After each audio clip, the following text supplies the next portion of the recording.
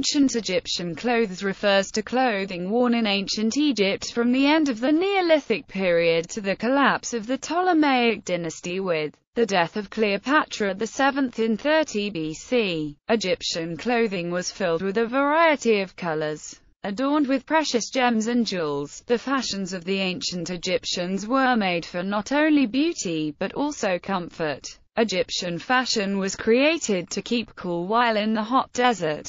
Elements of Egyptian clothing. In ancient Egypt, linen was by far the most common textile. It helped people to be comfortable in the subtropical heat. Linen is made from the flax plant by spinning the fibers from the stem of the plant. Spinning, weaving and sewing were very important techniques for all Egyptian societies. Plant dyes could be applied to clothing, but the clothing was usually left in its natural color. Wool was known, but considered impure. Only the wealthy wore animal fibers that were the object of taboos. They were used on occasion for overcoats, but were forbidden in temples and sanctuaries. Peasants, workers and other people of modest condition often wore nothing, but the shenta was worn by all people. Slaves often worked naked.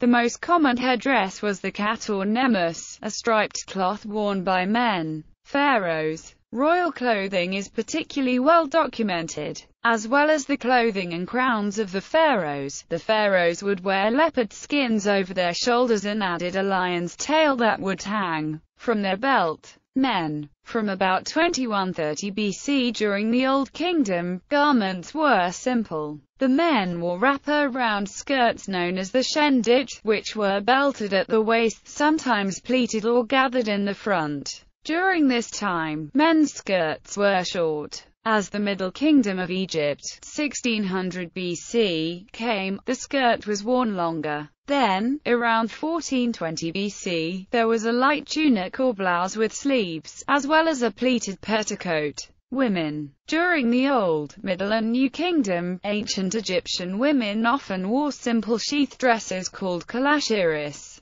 Women's clothing in ancient Egypt was more conservative than men's clothing. The dresses were held up by one or two straps and were worn down to the ankle, while the upper edge could be worn above or below the breasts. The length of the dress denoted the social class of the wearer. Beading or feathers were also used as an embellishment on the dress. Over the dress, women had a choice of wearing shawls, capes, or robes. The shawl was a piece of cloth around 4 feet wide by 13 or 14 feet long. This was mostly worn pleated as well. Female clothes only changed slightly through the millennia. Draped clothing sometimes gave the impression of completely different clothing. It was made of haik, a very fine muslin. Until the mid-18th dynasty, women wore a tight-fitting sheath dress, a simple garment that falls from just below the breasts to just above the ankles, being held up by 2 shoulder straps.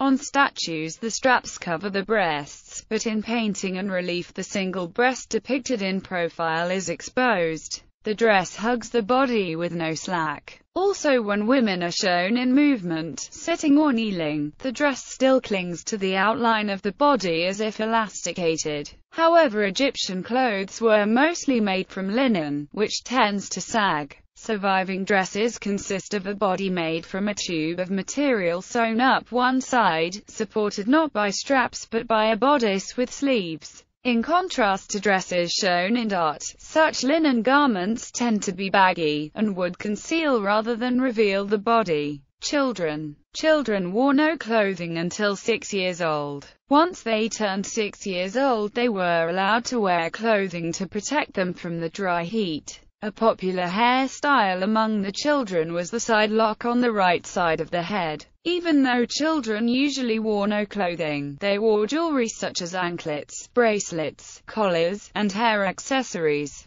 When they grew up, they wore the same styles as their parents. Wigs, common to both genders, were worn by wealthy people of society. Made from real human and horse hair, they had ornaments incorporated into them. They were often woven into certain hairstyles and were quite inexpensive. In the royal court, women sometimes wore cuplets filled with perfume. They were worn to also keep out head lice and protected the head when doing dangerous things. Jewelry. Jewelry was very popular in ancient Egypt, no matter the social class. It was heavy and rather voluminous. The Egyptians became very skilled when making jewelry from turquoise, metals like gold and silver, and small beads. Both men and women adorned themselves with earrings, bracelets, rings, necklaces and neck collars that were brightly colored. Those who could not afford jewelry made from gold or other stones would make their jewelry from colored pottery beads. One creation that was specific to ancient Egypt was the gorgerine, an assembly of metal discs worn on the chest, either over bare skin or over a shirt, and attached in the back. Cosmetics.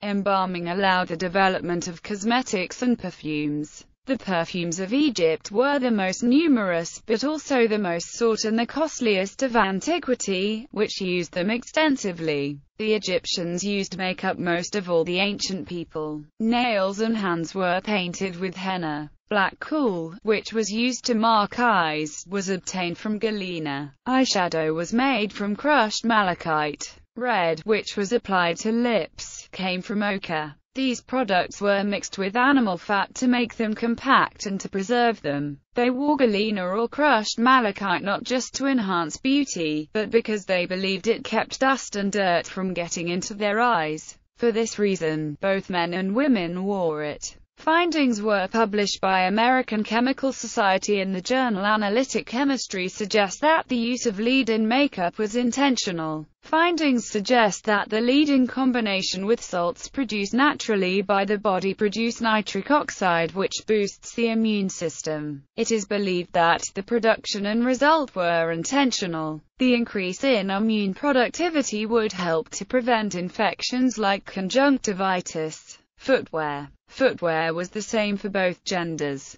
It consisted of sandals of leatherwork, or for the priestly class, papyrus. Since Egyptians were usually barefoot, sandals were worn on special occasions or at times when their feet might get hurt.